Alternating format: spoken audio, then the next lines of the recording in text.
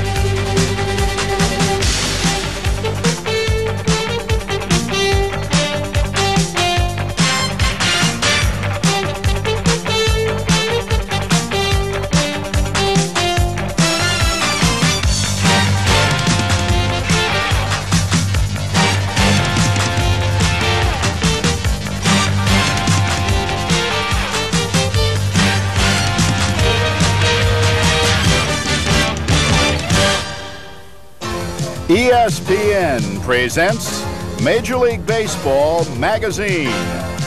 This week's cover story, former Yankee Ralph Terry now makes his pitch on the senior tour.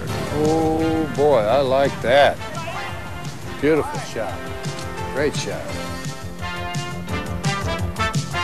We'll feature a Father's Day special with a third generation on the threshold of the majors. I think I could be a valuable utility man in the major leagues, and that's what I'm shooting for. And we'll give you the dirt on a bootleg variation of the old soft shoe. This is the side straddle hop. 1, 2, thank you. Very good. This is Warner Fusel for Major League Baseball Magazine. Presented by Ruffles Light, Cheetos Light, and Doritos Light. Never give up the taste.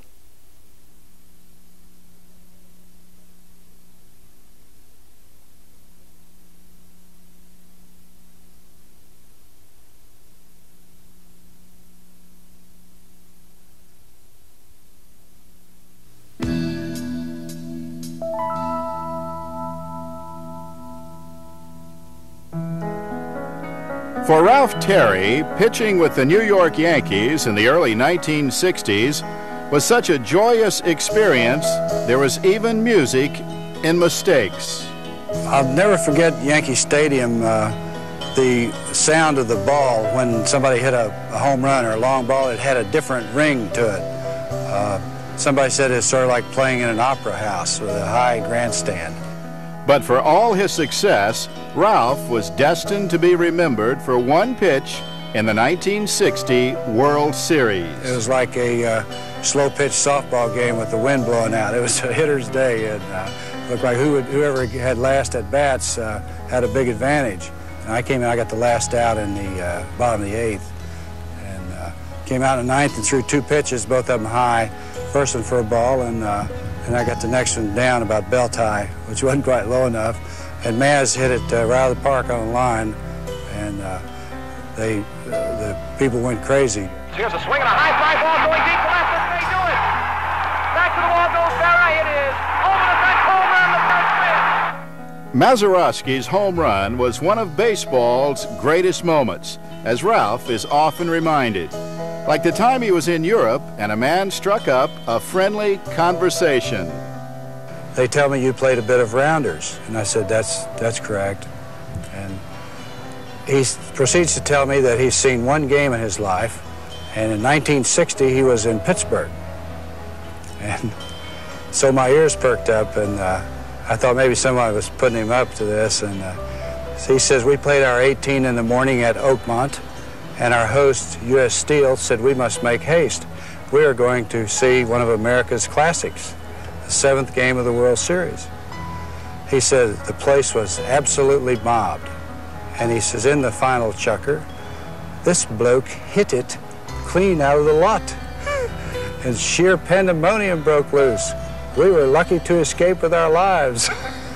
So it was strangest thing hearing an Englishman describe this. It's the only game he's ever seen. And I said, you know, WD, somebody had to throw the ball up to that guy. He said, yes. I said, that was me. I threw the pitch. Oh, what a coincidence, more port. And we had a little celebration right there. Of course, the next 2 years, the Yankees won the series. And in '62, Ralph won 23 games and was series MVP. I was just thankful to get an opportunity, win or lose, to redeem myself. You know, most guys, if you have a bad 7th game or a bad event in your life, a big loss, then you know, a lot of times you're stuck with that. At least I was able to bury that ghost and bury those things by winning one. And of course, I was fortunate to win in the 7th game. It ended up 1-0, and the Giants had 2 men on, and McCovey lined out to Richardson at second for the final out. That was about as tense a situation as I ever had, and it's one of the best games I ever pitched, and again, I was fortunate to win it. Ralph stopped pitching in 1967 and took his turn at hitting for a change, something all pitchers should probably take on. For Ralph, it was the natural extension of a love he picked up through a friend. I got to playing as therapy and loved it right away. It was so much fun, and I couldn't play very well. I got back with the Yankees, and Mantle invited me to play a couple of times. They were short a player, and he'd give me 2 shots on a par 5 and 1 shot on the 4 pars, and pretty soon I wasn't getting any shots, and we used to have some good matches. For Ralph, sneaking in a game of golf while with the Yankees was in itself a fine art. I got to the ballpark and I had a golfer's suntan. My arms are kind of red here, my neck. So everybody knew I was playing golf. And Ralph Houck was the manager. He called me in the office. He said, "Did you play golf today?" And I figured he knew something. I said, "Yeah." He said, "Well, you know, I've had five phone calls telling me you played golf today." He said, "You know it's a $500 fine." I said, "Yeah, that's right." You know. But I said it just serves to relax me a little bit. The next day, we traveled. I had a late game and left L.A. and traveled all night. And I pitched the next game. And I pitched a 2-hitter and won 2-0. And it made my record at that time 11-1. So Ralph called me in the office and he said, "You know, this is your first offense." He said, "I'm going to overlook this." All right. Nice ball. Lucky Yankees. Very nice. Very nice. Thanks, Dave. Thank you. Ralph is just as serious about golf as he was about baseball and has joined the pro ranks on the senior tour. I went through the school a year ago and got my card. They give out eight cards every year, and whereas on the regular tour they give out 50 cards. So it's very difficult to get a card out here. And in fact, I got in the playoff. There were 3 of us for the last 2 spots, and that was about as intense pressure as playing in the World Series. It's either it's a stiff wind, you know, maybe a little 6 or 7, you know, a little 6 or a good 7. I'd say the 7. You like the 7? All righty. Knock it down. That's probably the best.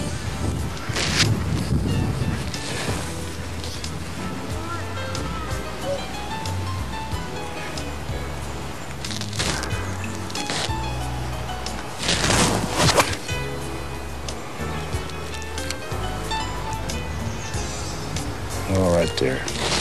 Casey could inspire a ball player. You know, he could really, during the, you know, when the game was really close and on the line, like, he was a real leader, you know. He'd get up on the dugout steps and he'd say, "Come on, let's go get him now."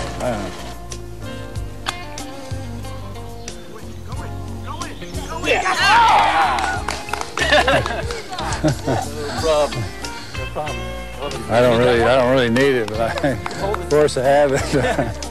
Thank you.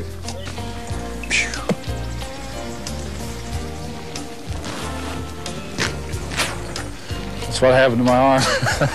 Big wind up, no pitch, nothing on it. I got a ringside seat here in golf, like in baseball, and I see Palmer and Trevino and Chichi and Gary and Nicholas, and you can feel it, you can sense it being around them. I mean, they can make things happen on the golf course. It's just like, you know, Mantle and Maris and Whitey Ford and these guys, they walk out there and they can win the big games. They can rise to the occasion.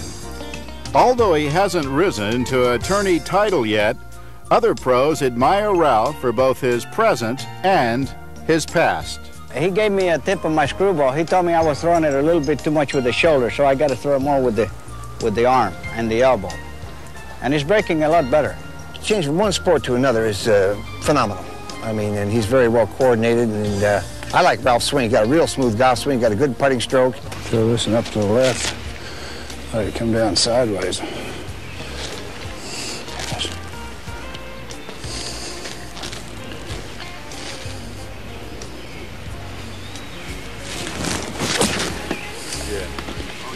Yeah. Roll into the hole. Keep coming, Come on. in the hole, Come on. Right shot. I couldn't see the top of the flag. How can you not have Roger Maris in the Hall of Fame? Two-time MVP, and he has the all-time home run record, and it's been 30 years. Still no one's come within 8 or 9 home runs of that. I mean, anytime anybody starts hitting home runs, they start comparing it to Roger Maris. And the man's not in the Hall of Fame. Oh, boy, I like that. Beautiful shot. Great shot. Some men dream of playing in a World Series, and some of playing Nicklaus. And then there's Ralph Terry. Well, baseball came a little easier for me. Golf is not my natural game. I don't think golf is easy for anybody, but we love it.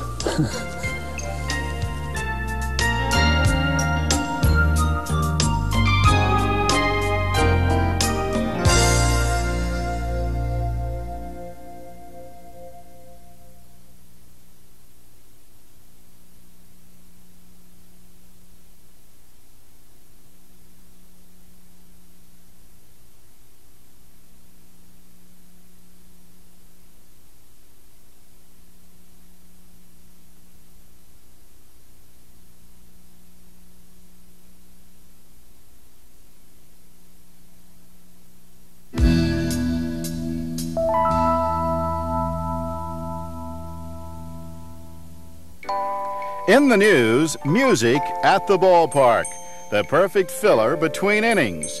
But sometimes it sneaks up on you. I think when you get to the major leagues, you pretty much have your profile as a hitter down, because guys usually do what they've been successful doing in the minor leagues. They don't come to the major leagues and switch if they've been very successful in the minor leagues. So it's going to take some talking to and talking through to get Dave Magadan to change his mindset.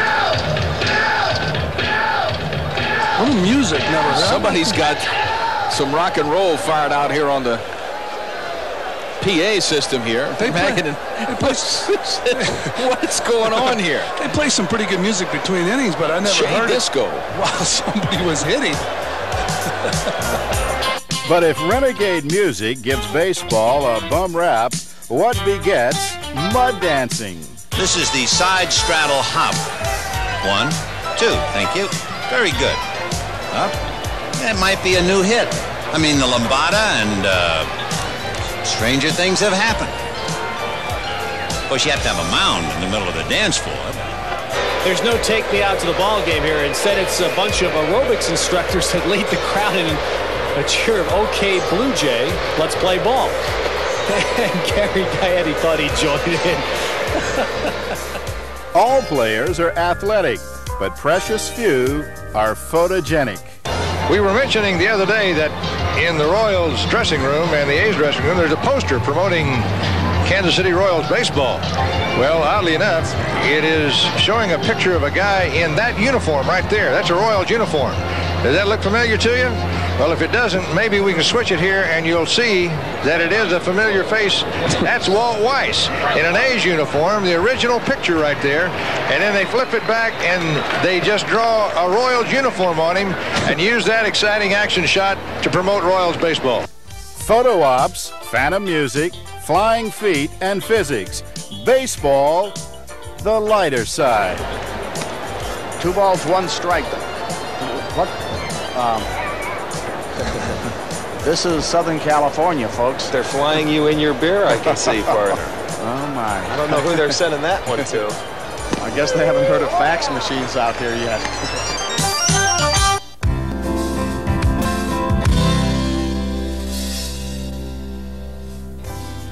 It all began with Mike Tresh, a catcher with the White Sox. He had a son named Tom, who hooked up with the Yankees. And now baseball's on the verge of a Tresh trifecta if Tom's son Mickey can make it to the majors.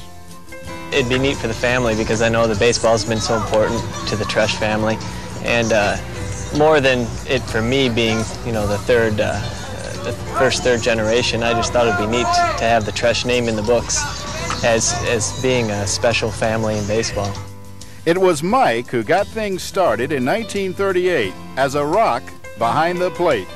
My dad was a very durable player. He was called Iron Mike. One season he caught every game that the Chicago White Sox played during the regular season. He was more of a defensive catcher. In those days they didn't really worry whether a catcher hit a whole lot or they didn't. Their main job was to handle the pitching staff, and he was considered a master of that.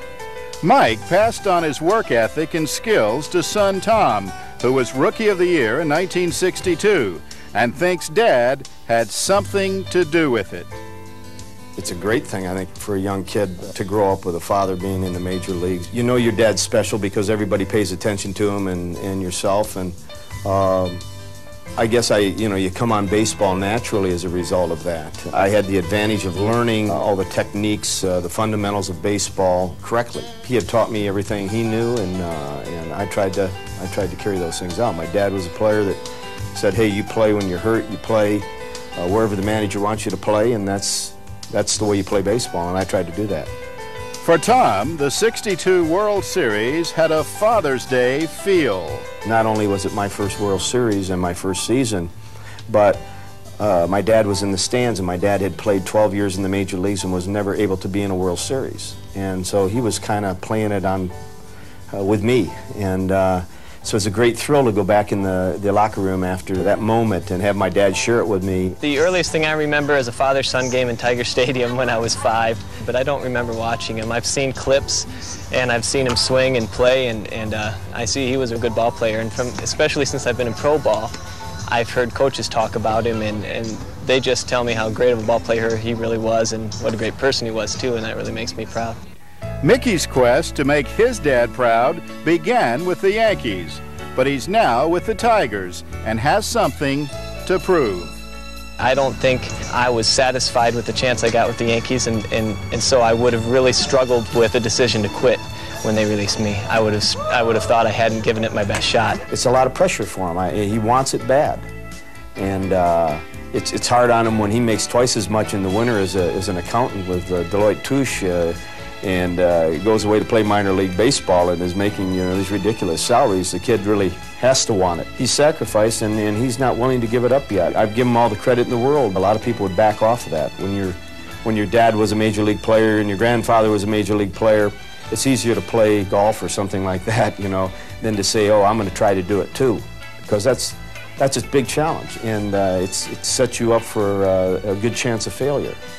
But Mickey thrives on playing in the shadow of his father and is playing every day for Lakeland in the Florida State League. And though he may not have the talent of his namesake, Mickey Mantle, he has the will of a Tresh. Ever since I was a young kid, my dad's taught me to play the game hard, and that's the only way there is to play it. One thing my grandfather always said to my dad is everybody can hustle. And, if you're not hustling, then that's one strike against you that the next guy can have, and everybody can hustle, so you should at least do that. He's done an outstanding job for us at Lakeland. He's a very intense young man, good hard-nosed player, and has helped us in that he's got some versatility. He's filled in at left field. We needed somebody and put him out there, and he did a whale of a job. Only time will tell as to how far he'll go. I think I've got what it takes to be in the major leagues. A talent I have is that I have a lot of versatility. I can do a lot of things. I can play a lot of positions. And I think I could be a valuable utility man in the major leagues, and that's what I'm shooting for. And until I start believing that I can't be that, then I'll still be playing.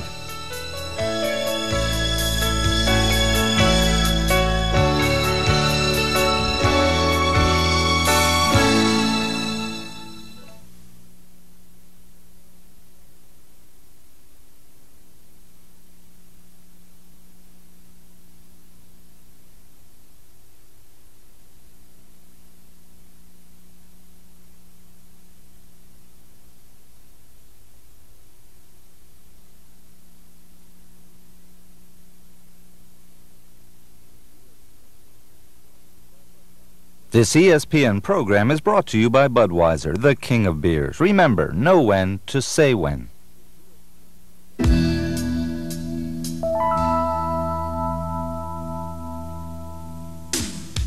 For Pittsburgh pitcher Neal Heaton, the big leagues had been unspectacular. More losses than wins. More trade rumors each year. Well, the first 7 years was a struggle, and when I was first brought into the major leagues, I was very stubborn. You know, I didn't want to listen to too many coaches, and I found out, because I had a lot of success in high school and college. I was an All-American for 3 years, and I had to learn that pro ball was a little bit different, and I learned, and I feel like now I'm finally adjusted, and I'm ready to go. Heaton's resurgence began late last year, thanks to a newfound pitch with a name that covers all the bases. Well, I call it the screw knuckle change because, number one, I turn it over like a screwball. I hold it like a knuckle curveball, and it's an off-speed pitch, and that's the pitch that's turned me around this year so far. It keeps the hitters honest. The hitters don't have to sit on just that one fastball anymore. It's pretty nasty. It seems to do everything the pitch describes, the screw knuckle change. It has a little bit of that and a little bit of a knuckle to it, and takes a pitch at you on the way there, and it's got a little bit of everything. It's a screw, and a knuckle, and a change. And the only thing it does is makes the hitter miss the ball. It sounds simple, but it's enabled Heaton to forge a 9-1 record and accept his success with the wisdom of the years that came before. I go out there every fifth day, I stay healthy, and I'm consistent and get the team at least into the seventh inning. As far as wins and losses concerned, you can't control that because you know how baseball is. You get so many tangibles that, you know, take the place of that, and you just have to go out there and be consistent, and the wins will fall into place.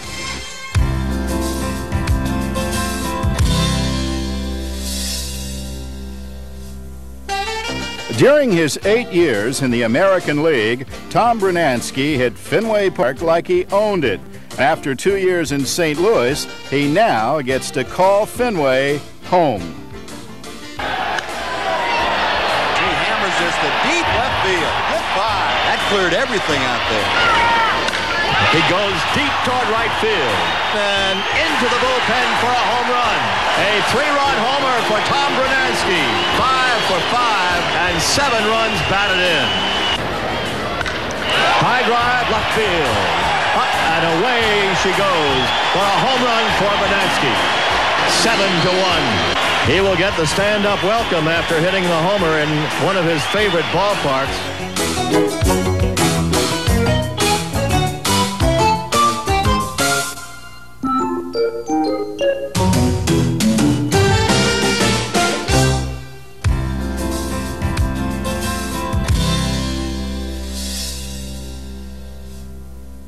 I was managing, I had a lot of Latin ball players, and for the first time we pulled up the bus into Kentucky Fried Chicken, and one of the Latin players didn't know what the little cellophane thing was. You know, they give you a fork and a knife and one of those wipe, you know, towelette things, and one of the other ball players told him that it was secret sauce. So what he was doing is he was grabbing his drumstick and he was rubbing that moist towel all over his chicken, thinking it was some kind of a secret sauce.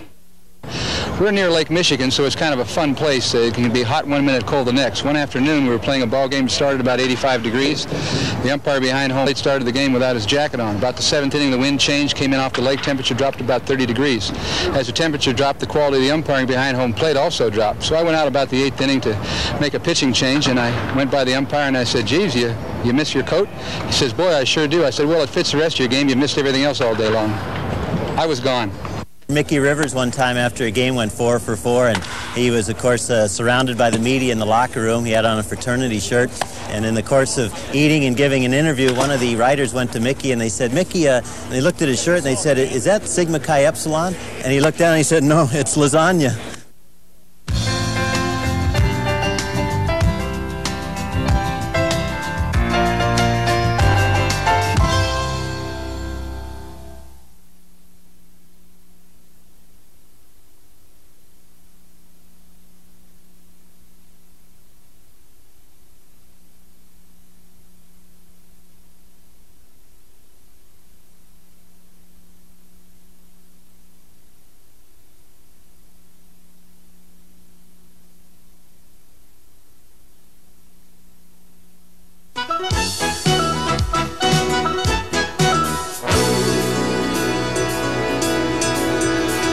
On deck for next week, the meanest cat in baseball.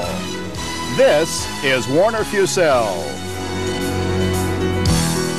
Major League Baseball magazine is presented by Ruffles Light, Cheetos Light, and Doritos Light. Never give up the taste.